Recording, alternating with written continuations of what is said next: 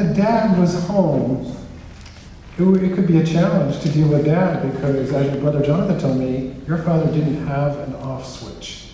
You told me that when you were on vacation, when you were a boy, your father wouldn't let you go play so much. He wanted you to sit down and he wanted to engage you in deep conversations about philosophy.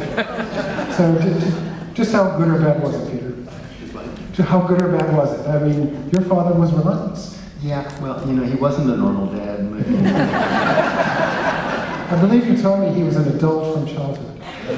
That was a curse in his own life. He was treated by his mother in a way. He became a surrogate father for his younger brothers. He had to be.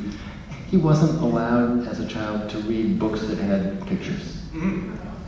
Wow.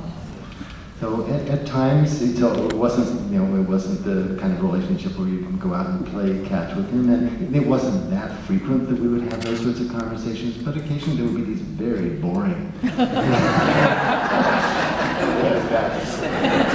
Not occasionally. He didn't tell me occasionally.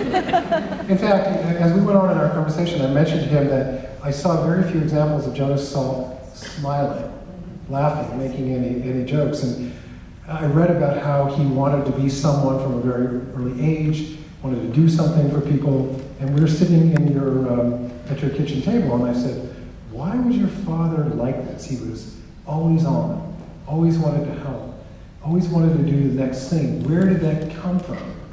And Peter just looked at me and goes, yes. I think that's a characteristic of many scientists. I mean, the problems don't stop. And as you saw the devotion of Jonas's people who worked with him in the lab, that's how it is at the Salk Institute now. People are working day and night, and believe me, they don't get paid by the hour. The more hours they work, the less they get paid per hour. But they do it because there's a question worth solving. And I think that's what Jonas Salk inculcated in us all the time. The reward for a job well done is the opportunity to do more, just as it said at the end of the film.